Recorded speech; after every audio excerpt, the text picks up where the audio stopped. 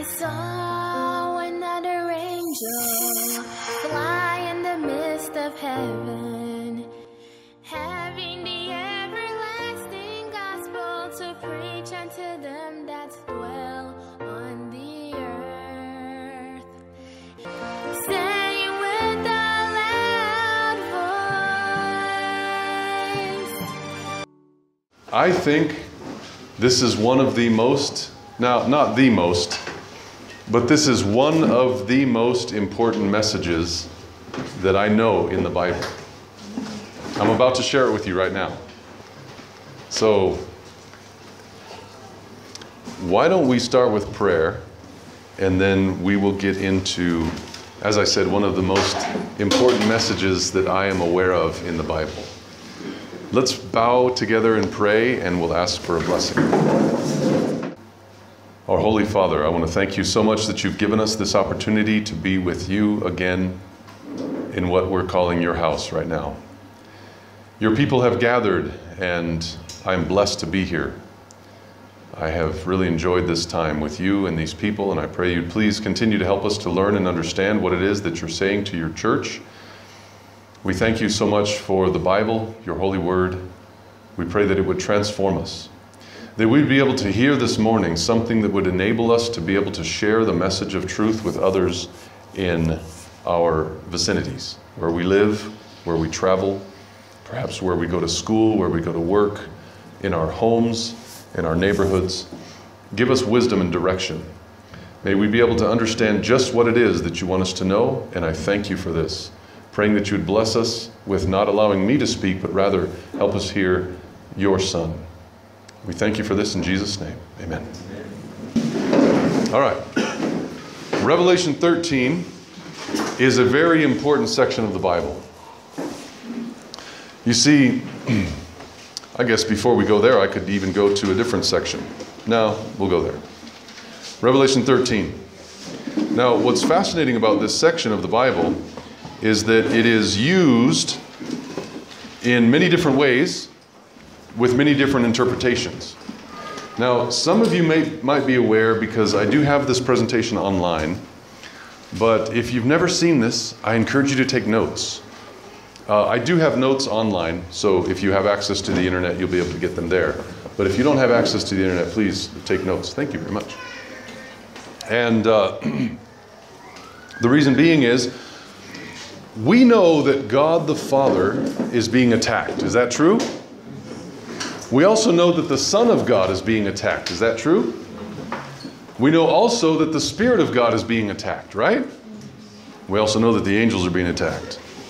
All of God's heavenly agencies that are working together for our salvation are being misrepresented here on this world, in this earth.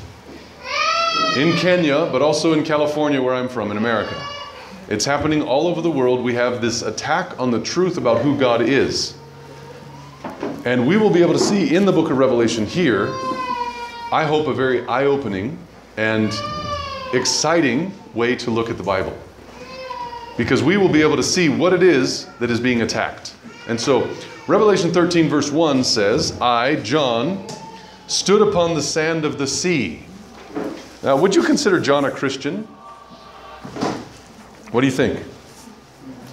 Do you think John was a Christian? Yeah, I think he was a Christian. Now, I have a question though. Why is a Christian standing on sand? I thought Christians are supposed to be on the rock. Right? So what is John's business there on the sand?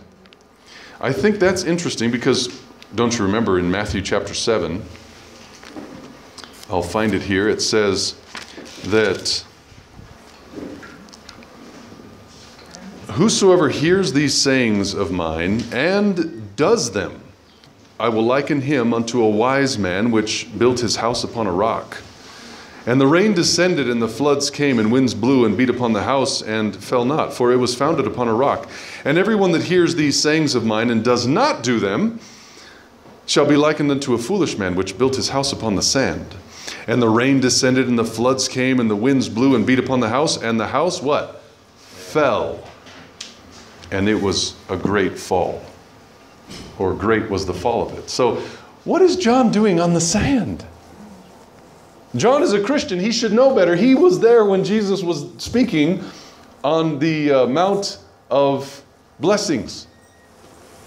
He shouldn't be standing on the sand. He should be standing on the rock. But what's interesting is John, I think, is mentioning the fact that he was standing on the sand for a purpose. The reason being is he knew that we needed to understand that at this point, he was on the same foundation as what he was about to describe. Okay, you with me? Yeah. I stood upon the sand of the sea, and I saw a beast. I have a question for you. Okay, now, here. Let me say it this way. You guys probably are familiar with this prophecy in a prophetic sense, where you would interpret things. Like, for example, if I said, what does the sea represent? You would say what? People, right? Multitudes of people, because Revelation chapter 17, verse 15 says that it's multitudes of people. But I want you to stop thinking that way this morning. You with me? The reason being is, I want you just to look at the actual, literal, what's happening. Okay? So if I say, what is the sea made up of? Are you supposed to say water? Or are you supposed to say people? Water. That's right. So now you understand what I'm talking about. So now, I stood upon the sand of the sea. So he was on the sand. And I saw a beast. Was Christ ever referred to as a beast? How? Yeah, he was the Lamb of God. What else was he? The Lion of the tribe of Judah. Was he another beast? What about Moses being told to put a serpent on a pole? Christ was a serpent, illustrated by a serpent. By the way, it was a brazen serpent. There's a real reason why it was brass. Should I tell you? Okay. So, brass is what is called an alloy. Do you know what an alloy is? Are you familiar with that word? Yes. It's a mixture, right? It's what I call, or what the dictionary calls, an admixture. It's a mixture of more than one metal. It's an alloy. And so, alloy is made up of copper and zinc. You put copper and zinc together, you get bronze. Okay? That's interesting, isn't it? So a brazen or bronze serpent made up of copper and zinc. Now, what's interesting about copper and zinc is that one is what's called a baser metal. And the zinc is called a finer metal. That's the zinc. And so you have two metals, one a baser and one a finer, and they are combined together to make one alloy. I tell you, Christ is an alloy. He has a baser nature and a finer nature. And they are brought together as an alloy. He is and was the brazen serpent. Isn't that amazing? Oh, you'll never think about it differently. It's just incredible, right? So, yes, he was a lion. He was also a lamb. He was also a serpent. So Christ was a beast or an animal. So John is standing on the sea. No, he's standing on the sand of the sea. And he sees this animal. And what does the animal do? The animal rises up out of the sea. Now, when an animal rises up out of the sea, what would that make him? A fish.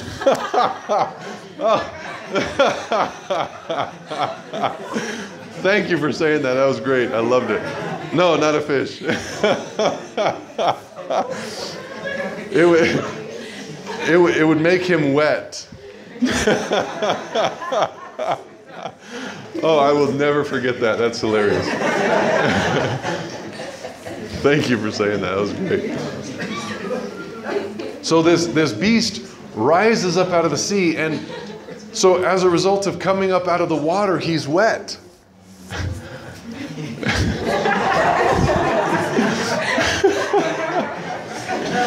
Oh man, that was great. I will never forget that moment. Okay, so when this beast comes up out of the water, he's wet, right? Did Jesus ever come up out of the water and was wet? Yes. When?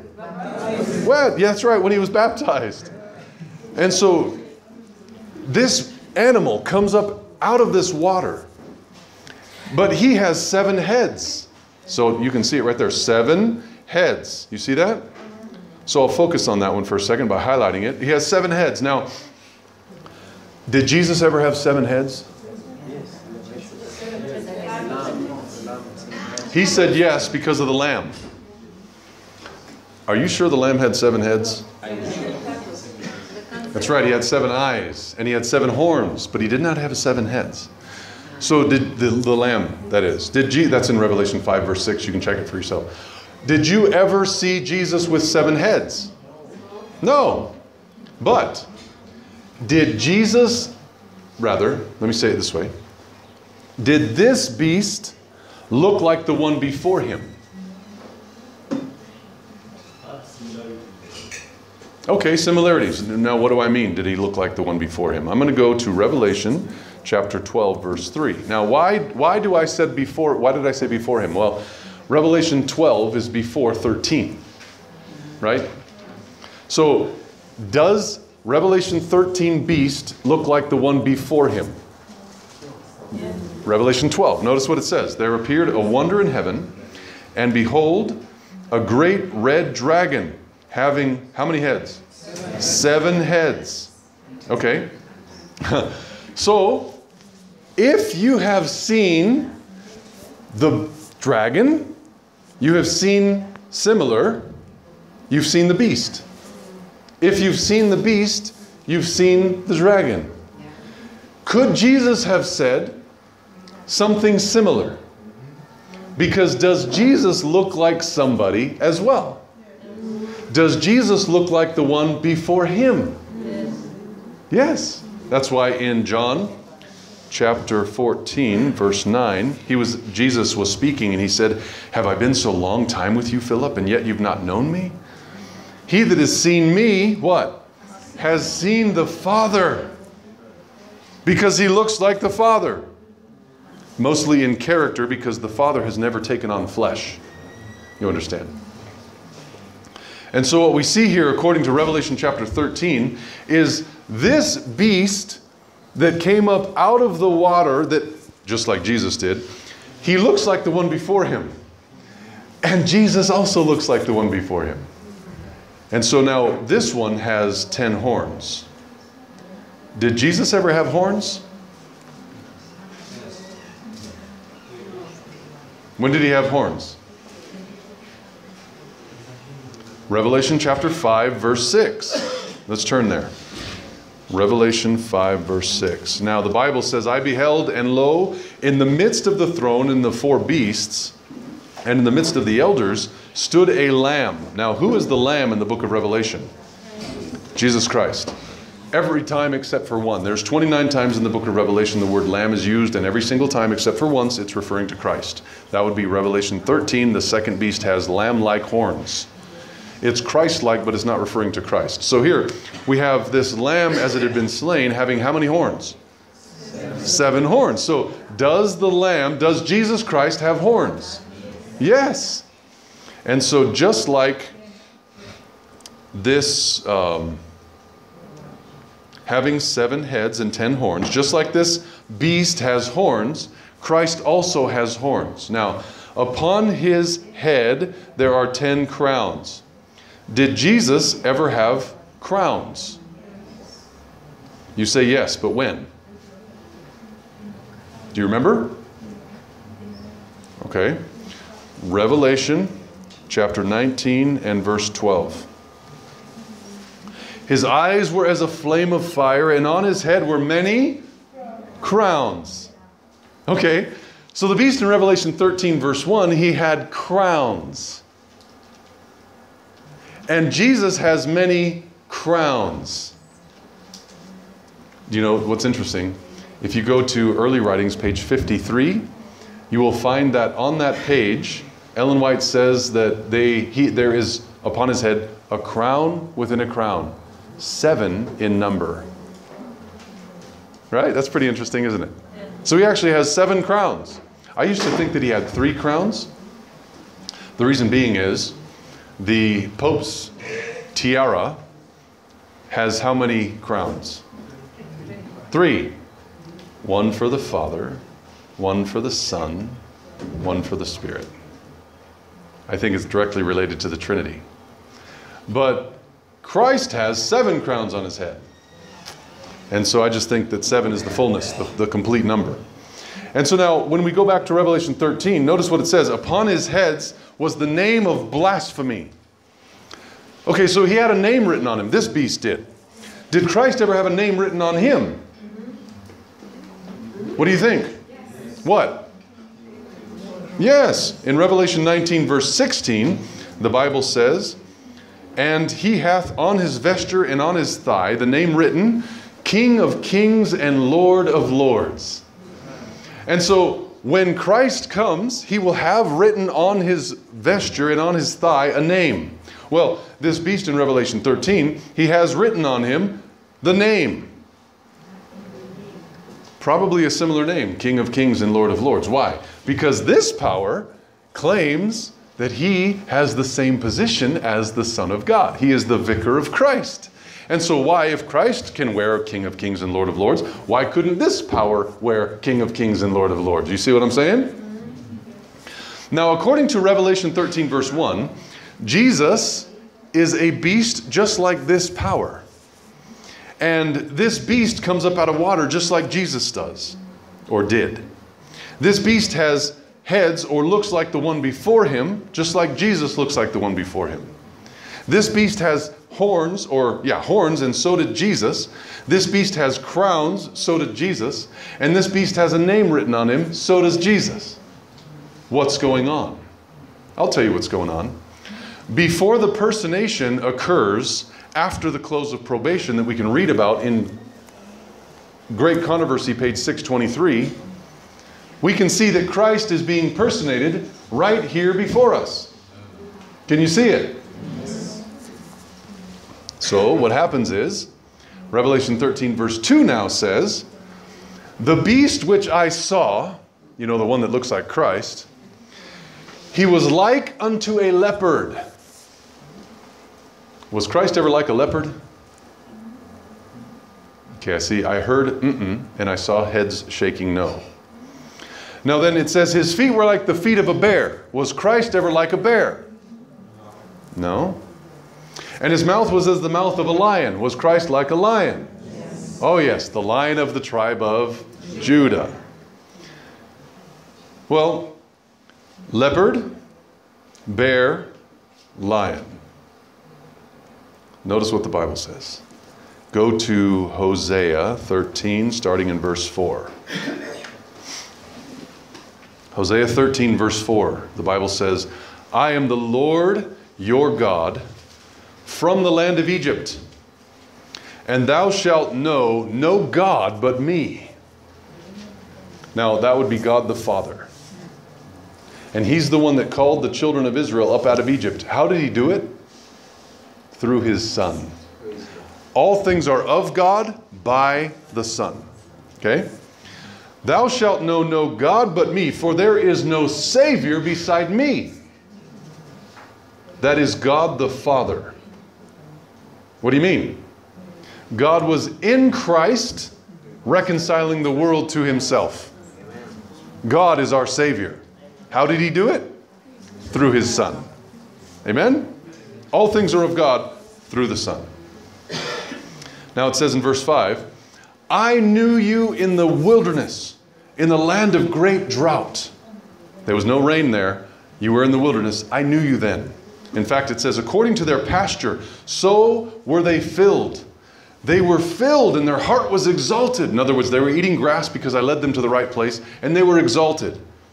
That's why they forgot me, the one true God. Notice what it says in verse 7. Therefore, I will be unto him as a lion, as a leopard, by the way, I will observe them. I will meet them as a bear. Did I just read a lion, a leopard, and a bear? Now, we're talking about God the Father, is that right? But if you've seen me, you've seen the Father. And if you've seen the Father, you've seen the Son. And so right here we're looking at the Father that looks like a leopard, a bear, and a lion. Or is going to be represented as a leopard, a bear, and a lion. So what's fascinating is in Revelation chapter 13, you can see that this beast, he looks like a leopard, a bear, and a lion. Isn't that amazing? Absolutely incredible. I've never been able to read that and think, oh, that's nice. To me, it just blows my mind that this beast here in Revelation 13 looks so much like who he is trying to personate that the same symbolism is used in the Bible. To me, it's absolutely incredible. It says the dragon. Who's the dragon? The dragon is the one before him, right? Because that's in chapter 12. So the dragon gave him his power, his seat or throne, and great authority. Okay, so now we can see here that somebody before him gave him power, seat, or throne, and great authority. Could we say of Christ that somebody before him gave him power, throne, and great authority? Yes. Absolutely.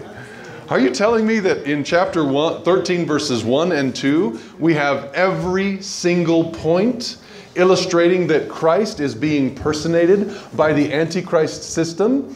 And no wonder so many people are deceived? You see why this is important? Okay. So far we have, they're both beasts. They both come out of water. They both look like the one before them. They both have horns. They both have crowns. They both have a name written on them. They both look like a leopard. They both look like a lion. They both look like a bear. They've both been given seat, power, and great authority. How many is that? 12 different points in 2 verses showing that Christ is being personated by the Antichrist power. That's amazing, isn't it? I think it's incredible. Now look at verse 3. I saw one of his heads as it were wounded to death. Was one of the heads, if you will, the one that has the Godhead or the divinity, was one of the Father or the Son wounded unto death? Yes. Praise the Lord, our Savior was resurrected. And guess what? So is this one. Watch this. I saw one of his heads as it was wounded to death, and his deadly wound was healed. What do we call a deadly wound that is healed? We call it resurrection. You're telling me that the Antichrist power has also personated the death, burial, and resurrection of Christ? Oh yeah.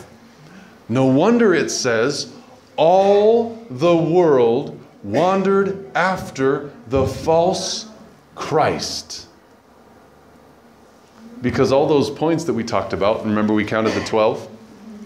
And plus, one of them was dead, and the deadly wound was healed, and all the world wandered. Now, watch this. This is interesting because if you go to John chapter 12, John 12, and I think it's verse 19. Yeah, there it is. The Pharisees therefore said among themselves, perceive ye how you prevail nothing? Behold, the world is gone after him. So they're talking about Christ, and they said the world has gone after him. Could you say of Christ, the world wandered after Christ? The world has wandered after the beast. The world wandered after Christ. They both have horns and crowns and the name written on them. They both have come up out of the water. You see what I'm saying? This is incredible, absolutely insane, because we can now explain why there are so many people who are following the Antichrist system. You know, you've been asked the question before. Yeah, Saturday is the Sabbath, but how can so many people be wrong? Have you been asked that question before? Yes. Have you asked that question yourself before? Yes.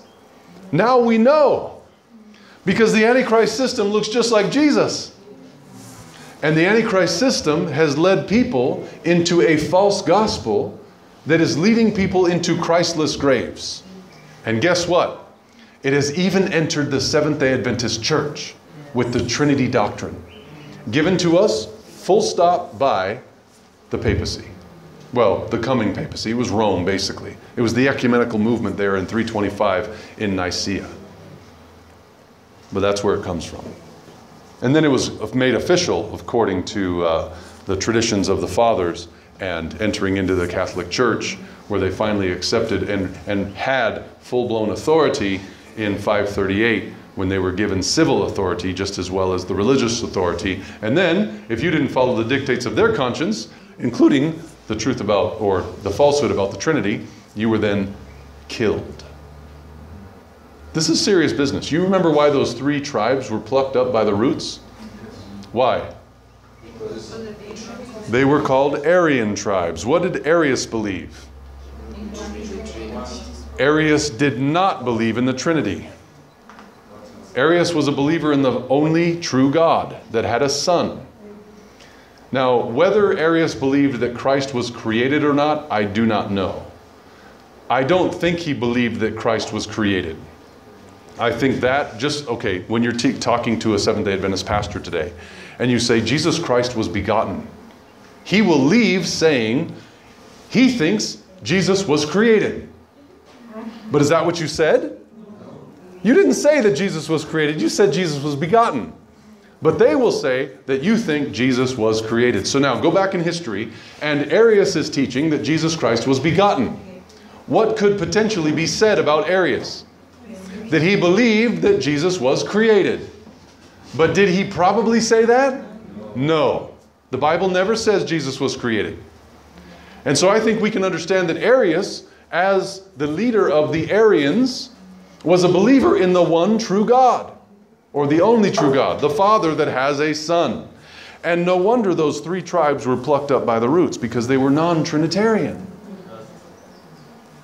Guess why we're going to be plucked up by the roots in the future? We're going to be non-Trinitarian. We're going to be Arians, if you will. So I saw one of his heads as it was wounded to death, but that deadly wound was healed. There was this false resurrection that was being personated, and all the world wondered after this beast. Now, we have seen a lot of similarities between this beast and Jesus Christ. Would you be able to go and share these thoughts with somebody right across the road? And tell them and explain to them that there is a system in this world that is doing everything it can to look just like Jesus? They don't know who it is. You don't have to explain who the Antichrist is. All you have to do is tell them that there's a beast and that Jesus was a beast. And you tell them that the beast came up out of water and Jesus came up out of water. And that this beast looks like the one before him and that Christ looks like the one before him. And you can tell them that they both have horns and they both have crowns and they both have a name and they both look like a leopard, a lion, and a bear. And they both have been given power, seat, and great authority. You can teach them all about Jesus Christ and they don't even know that they're learning about the Antichrist. And then when you expose who the Antichrist is, they're like, oh, it all makes sense. You see? You can share this message with anybody at any time. And they'll be like, wow. You can really see there's 2 gospels. There's 2 that you could follow. And you tell them, yeah, you're right. And if you don't study the Bible for yourself, you could potentially be following the Antichrist when you think you're following Jesus Christ. That's where the rubber meets the road. And so there in chapter 13, verse 4, they, that would be the people in the world that are wandering after the beast, they worshipped the dragon. Who's the dragon? Come on now, the dragon's the one before him. Right? So now, when we worship Christ, when we follow Christ, what are we really doing? We're worshiping the one before him. Right? All glory goes to God. That's what it says in Philippians chapter 2, right? Let's see. Philippians chapter 2, verse 9 through 11. Wherefore God also hath highly exalted his Son, given him a name which is above every name, that at the name of Jesus every knee should bow, of things in heaven and things on earth and things under the earth. Why? And that every tongue should confess that Jesus Christ is Lord, to the glory of God the Father. Amen. When we worship Jesus Christ, we are worshiping the one before him. When you worship the beast, you are worshiping the one before him. Identical. Same exact mechanics. You see that? Wow.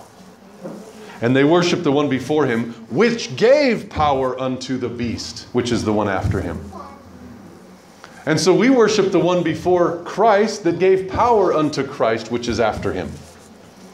Even chronologically, the Father came first, right? And they worshiped the beast also. They didn't just worship the dragon, they also worshiped the beast. And just like we worship the Father, we can also worship the Son. Amen? And they said, who is like unto the beast? Huh. You ever seen that question before? Who is like? Help me now think. What does that question bring to your mind? Michael, the Michael. Jesus, one of Jesus' names in the Bible is Michael. What does Michael mean? Who is like God? So they're asking the question, who is like unto the beast? I think there's a play on words there. I can't find anybody who knows Greek and well enough or has done this study to be able to help me understand if there is a play on words there. But I think there is, because, I mean, it's an obvious parallel that we're personating Christ. And why would you ask the question, who is like, if you know that one of his names is, who is like God? Who is like unto the beast? Who is able to make war with him? Okay, Satan, I have a question. Who is able to make war with Christ? It wasn't you. You were in heaven and you were cast out. You can see that in the chapter before, right? There was given unto him, which is this beast that personates Christ, a mouth speaking great things. Now, did Christ have a mouth speaking great things? Yes, absolutely. In fact, one of the great things that I have seen recently, I mean, within the last few years since studying who God is, I think it's 59, Mark 15, 60.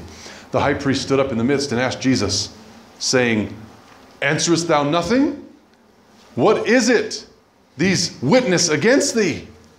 Well, Jesus held his peace and answered nothing. Again, the high priest asked him and said unto him, art thou the Christ, the Son of the Blessed? Okay, so the question came up yesterday.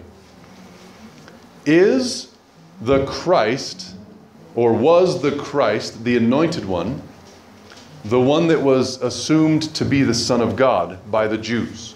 Right here is the answer. Are you the anointed one? Are you the Christ, the Son of the Blessed? So they understood together that the Son of God would be the anointed one. They just didn't think it was Jesus. They knew that God had a son, they just didn't think it was Jesus. Are you the Christ, the Son of the living God, or the Son of the Blessed? Jesus answered and said what?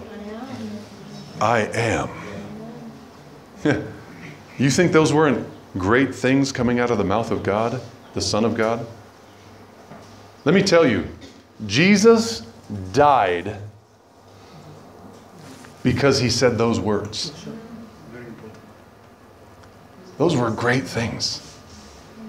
He was able to answer the question, I am the Son of God.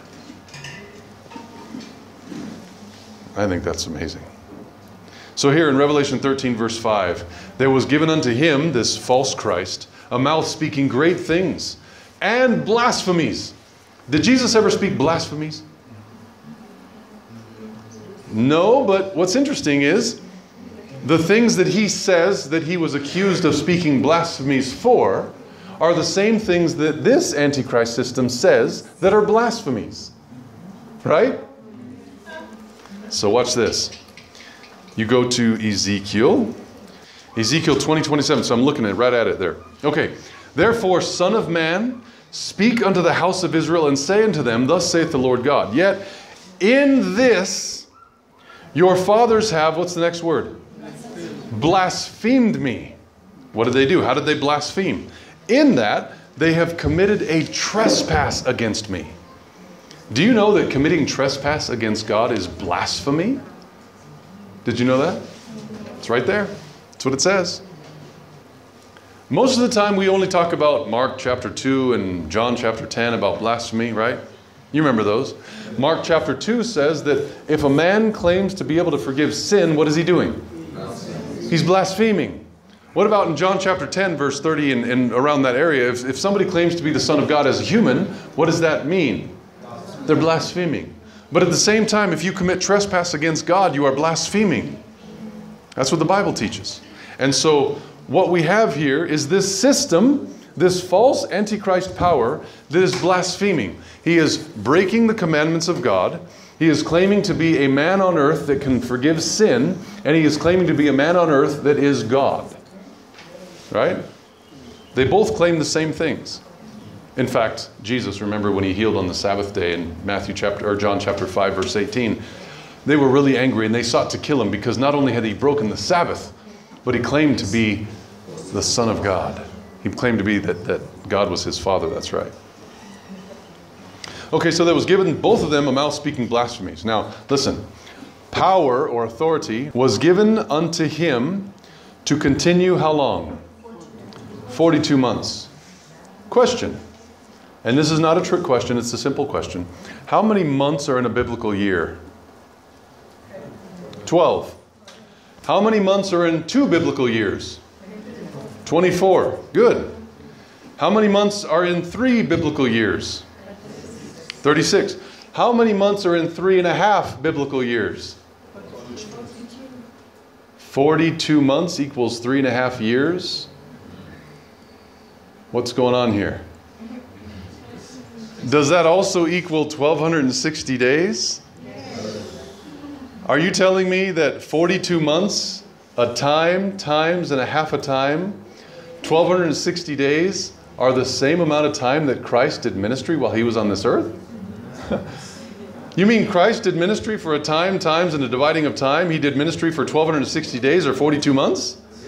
Yeah. Wow. So even in the sense of time, the Antichrist system is doing everything he can to personate Jesus Christ. Amazing, isn't it? And so you're able to show somebody right across the street that there's parallels in every single thing that the Antichrist system is doing, to be able to share with them about Jesus, and that there's somebody who's trying to mimic and deceive. So now they're going to understand that yes, there's Sunday, but it's an impersonation of the true day. Yes, there are false diets out there, but that's only personating the true diet. Yes, there's liquid, but it's personating God's liquid. You know, alcohol and water, etc., with juices and, you know, fruit juices and vegetable juices and all that good stuff. You can go on and on. Everything is personated. When you share these thoughts with somebody, you'll be able to explain to them not only end-time events, but also the truth about Jesus Christ in the one true God scenario, and you'll be able to help them prepare their minds to understand that there is true and there is false. Today in the One True God movement, we've got lots of stuff going on. One of the big ones is that we are being taught a false understanding of sin. But there is a true understanding of sin.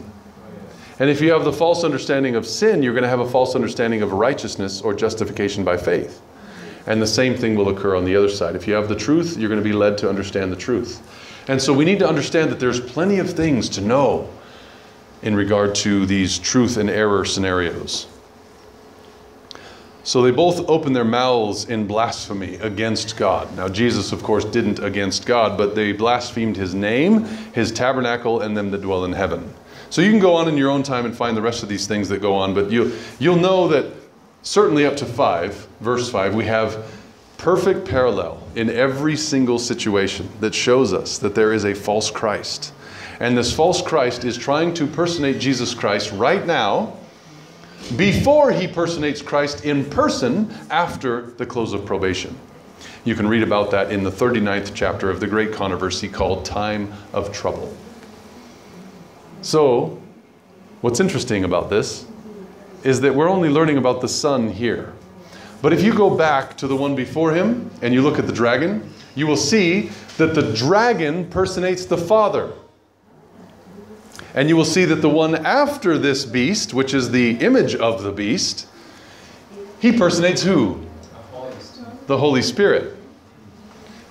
For example, with the Holy Spirit, he is lamb-like. He comes down from heaven as fire. He puts a seal on the forehead, or a mark on the forehead. He causes all to worship the one that was before him. He exercises all the power of the one before him. You see how this is working? And the image of the beast will lead you to worship the beast and the dragon. See how that works? The mechanics are identical. The false father, the false son, the false spirit. Now some people will say, well, see, everything that is personated demands a true. And so there is a Trinity, because you can see in the book of Revelation there's a false father, a false son, and false spirit. No.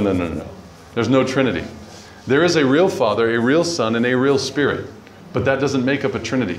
What we have is a Trinity that has replaced the idea of the one true God and his Son and his Spirit. And so when you do your homework and you look at the dragon, the beast, and the false prophet, you're able to help somebody understand that in the center of the book of Revelation, you have this war being described between those that are going to follow the beast in his image and those that are going to follow the Father in his image. Did you hear what I said? The beast and his image, the Father and his image. Who is the image of the Father? Jesus Christ, his Son. That's Hebrews chapter 1, verse 2 and 3. And so at the end of time, we're either going to worship God the Father and his Son, receiving the day that they have given, which is what day? The Sabbath. Or we're going to worship the beast and his image and receive the day that they have given. Which day is that? Sunday. So do you see how you can lead somebody through these visual pictures of the beast coming up out of water, having horns and eyes and a name written on him, etc., looking like the one before him? And they don't know that they're learning about the mark of the beast and the seal of God. They're learning about the truth of the Father and the Son. They're learning about the Son being personated. They're learning the foundations of the Antichrist system from 538 to 1798. And they're also learning the center focus of the book of Revelation. The entire book is about worship. You will either be led to worship the false God or the true God. That's really what it's about, isn't it? The book of Revelation is amazing. It starts out with a picture of Christ in chapter 1 that's followed by 7 churches. It's followed by a picture of Christ in chapter 5, followed by 7 seals. There's a picture of Christ in the beginning of chapter 8, followed by 7 trumpets. Did you see what just happened? Christ, 7 churches. Christ, 7 seals. Christ, 7 trumpets. That's the first half of the book of Revelation. Now, why does it go Christ 7, Christ 7, Christ 7? Because the book of Revelation literally is trying to show you that it's covering the same history 3 different times from 3 different focuses. You don't take the trumpets and put them in the future. Sorry. Doesn't work that way. That you will destroy the book of Revelation the way it's laid out with the sanctuary. Because in the book of chapter 1, Revelation chapter 1, you have the candlesticks, right? And then in chapter 4, you have 4 and 5, you have the table of showbread with, as the throne with 2 on it, 2 stacks of bread. That would be the Father and the Son. Then you have, and of course, the Spirit proceeding forth from the throne there, which you see is the candlesticks in chapter 4. So you have the candlesticks in chapter 1. You have the table of showbread in chapter 4 and 5. You have the altar of incense in chapter 8. Come on now. Then you have the Ark of the Testament in chapter 11. And finally, you have the coming up out of the Ark of the Testament and setting up the tabernacle there in Revelation 21. So what you've seen is, by the way, in chapter 15, you have the glory of the Lord coming upon that tabernacle. So you have the candlesticks, chapter 1. You have the table of showbread, or the throne of God, in chapter 4 and 5. You have the altar of incense in chapter 8. You have the Ark of the Testament in chapter 11. You have the glory filling the temple in chapter 15. And then you have the final temple complete, if you will, in chapter 20, and here on the earth with the final tabernacles in 21.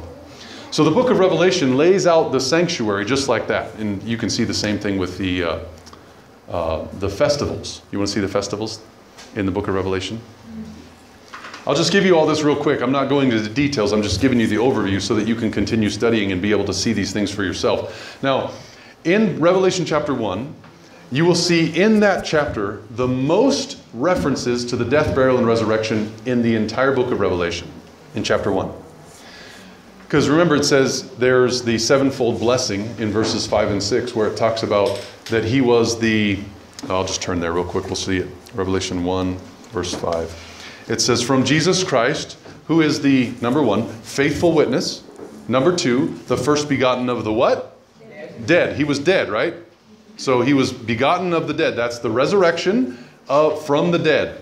So there's 2 of them. And the prince of the kings of the earth. That's 3. Unto him that loved us. That's 4. And washed us from our sins in his own blood. That would refer to his death, right? His blood. That's number 5. And hath made us kings and priests unto God, his Father. That's 6. To him be glory and dominion forever and ever. That's 7. So there's the sevenfold blessing there of Christ in chapter 1, verses 5 through 6. In there, you can see references to his blood, his death, his resurrection. You go on, like in verse 7, for example, it says that every eye shall see him, and they also which what? Pierced him. What does that piercing refer to? The time when he was on the cross and died, right? So he was pierced. That's the death that's being referred to. And then you go on and you see that he had brazen feet. Brazen feet. What does brass refer to? The finer and the baser metals combined, right? You got this alloy. But now, what was brazen in the sanctuary? The altar of sacrifice. Christ had brazen feet as though they burned in a furnace. Why does his feet look like they were brazen and burned in a furnace? Because he was on the altar of sacrifice. In fact, you can see that in Amos chapter 9, verse 1. I'll just go there. Amos 9, verse 1. Notice what it says. It says, I saw the Lord standing upon the altar. Where was he standing? Upon the altar. And he said, smite the lintel of the door and the posts that they may shake. Of course, that was for the Passover, right? That's when you put the blood on the doorposts. And so what we have here is Christ standing in the context of the Passover on the altar. What kind of altar was that? Brazen. No wonder he has brazen feet. So even in Revelation chapter 1, when you're seeing the brazen feet, that's because he was standing on the altar of sacrifice. Now, he says he has hair that's white like wool. Where do you get wool from?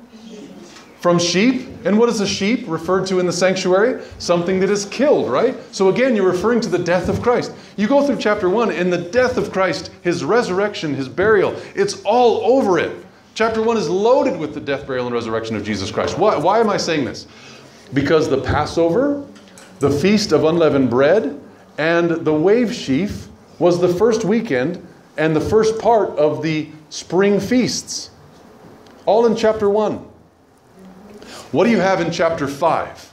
Remember chapter 5, verse 6, Revelation 5, verse 6, where it talks about there's this lamb as it had been slain, having 7 horns and 7 eyes, which are Okay, so we're about to learn what the 7 horns and the 7 eyes are. There are 7 horns and 7 eyes, which are the 7 spirits of God sent forth into all the earth. When was the full, complete gift of Christ's Spirit sent forth into all the earth? Pentecost. So are you saying in chapter 5 we have Pentecost? Yes. What we're seeing is there is the death, burial, and resurrection in chapter 1, which is the feast of Passover, unleavened bread, and wave sheaf. And then a short time later, 40 days later, 50 days later, there is Pentecost in chapter 5. Now, what follows Pentecost? The first of the fall feasts is the Feast of Trumpets. What do you see in chapter 8? Trumpets. And then what comes after trumpets? The Day of Atonement, which we see in Revelation chapter 11 when, remember, the ark is opened and you can see within the ark there's the testimony, right? You guys with me, or am I losing you? Some of you are kind of going to sleep now. Do you understand what I'm saying, or is this working or not? Start again? Okay. Chapter 1. You have the death, burial, and resurrection of Jesus Christ. Most reflected in the book of Revelation. That refers to, in the sanctuary, the feast of Passover, unleavened bread, and the wave sheaf. That was the first weekend. That was Friday, Saturday, and Sunday. Jesus died Friday. He was resting Saturday in the redemption. Remember, he rested in creation. He also rested in redemption. So he died Friday. He rested Sabbath. And he resurrected on the wave sheaf, when you were to wave and that which had been raised from the ground and had been harvested, right? That's what you're waving. So you're talking about the death, burial, and resurrection in the first chapter of Revelation. And then in chapter 5, you have when the 7 spirits of God were sent forth into all the earth. That was Pentecost. So you have the first 3 feasts and then Pentecost right there in chapters 1 through 5. And then the next feast that comes in the yearly economy of the Jews was the Feast of Trumpets. And what do you find after chapter 5 where trumpets are involved? Chapter 8, the trumpets. After the trumpets, you find the Day of Atonement. And that was in chapter 11. And I'll just read that one to you. Revelation 11, verse 19. Oops. What do I got here? 11, verse 19. It says, "The temple of God was opened in heaven, and there was seen in his temple the ark of his testament. And there were lightnings and voices, etc." So what's interesting is you could actually see inside of the temple and see the ark of his testament. What time of the year was the only time of the year you'd be able to see the ark of the testament? The Day of Atonement. So what we've seen is the first 3, which is Passover, unleavened bread, and wave sheaf, and then Pentecost.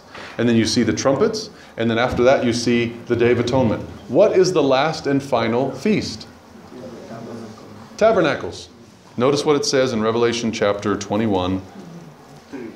Oh, there it is, 3. Sorry, thank you. "I heard a great voice out of heaven saying, Behold the," what is that word? Tabernacle of God is with men, and he will tabernacle with them. So this word is skene, this word is skenu. He will tabernacle with them, and they shall be his people, and God himself shall be with them and be their God. What you've seen in the book of Revelation is the sanctuary with the candlesticks, the table of showbread, the altar of incense, the Ark of the Covenant, the glory filling the temple, right? So what you've also seen in the book of Revelation is the yearly festivals in chronological order, going from the first all the way to the last. So that's why I said you can't take the trumpets and put them to the end of time, because that would destroy the sanctuary model of the book of Revelation. Isn't that amazing? So all of this that I'm telling you about is something that you'll have in your head so that you can continue to study and realize that the book of Revelation is laid out in the sanctuary model. And you can find a lot of stuff in the book of Revelation if you study the sanctuary. And so Christ has been personated, and we need to understand more about how the truth is described so as to be able to find where the error is and expose it. Right? Have no fellowship with the fruits of darkness. Rather, reprove them or expose them. Amen? So Jesus Christ has revealed himself to this group today in a way that he is ministering in his sanctuary, but also in the way that he has been personated. I beg of you, do not hesitate to share the truth that you know with people that are around you. People are falling into Christless graves every single day. They are being lost because they have been deceived and their life is being taken. Do service with Christ to teach people what is true, that they can have the light of life as you have in your life, and that we'll be able to rejoice together in heaven. What do you say? Amen. Amen. Let's close in prayer. Heavenly Father, we are so grateful that you've given us the opportunity to be able to learn a little bit more. I pray that you would please continue to educate us. Give us diligence to study the Bible, your word. Help us to not only know these things, but be transformed by them. I believe today we have heard some truth, and I know that we are to know the truth, that it will set us free. Free from the darkness and corruption that is in this world. We want to be set free, Lord, but we don't want to be set free alone. We ask that you'd please set out before us the paths that we are to take, both altogether, but also individually. Because I know that you want to lead every single one of these people to somebody who doesn't understand the truth yet. And you want to expose the errors.